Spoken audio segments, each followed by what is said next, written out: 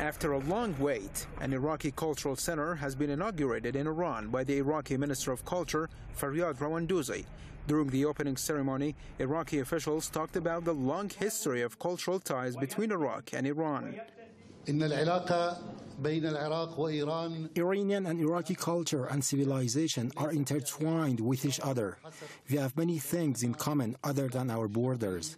We share culture, religion, and beliefs. That's why we chose Tehran as one of the first cities where we should establish a cultural center. This cultural center has a lot of plans that can spread in Tehran. We can also produce the training course for the Arabic language. We can also cooperate with the cultural associations, with the cultural organizations in the Islamic Republic of Iran to produce a united culture between the two countries. Secretary of Iran's Experience Council, Mohsen Rezai, was also at the event. He said Tehran and Baghdad have a deep historical relation, and the center will further expand the ties between the two countries.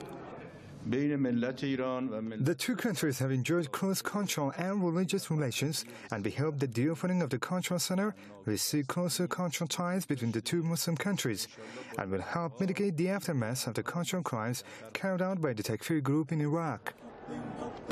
ISIL terrorists have destroyed a lot of cultural and historical artifacts of Iraq over the past few months.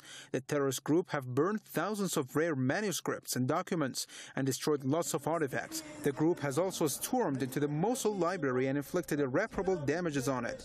The Iraqi Minister of Culture says Iran can help the Arab country to reduce the scale of damages. He also said the center would enable cultural and intellectual figures from the two countries to interact with each other and to find ways to spread the true Islamic culture.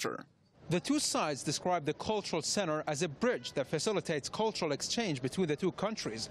They also expressed deep concern over the emergence of Takfiri groups that pose a serious threat to cultural heritage, which they say necessitates stronger cultural ties among all nations in the region.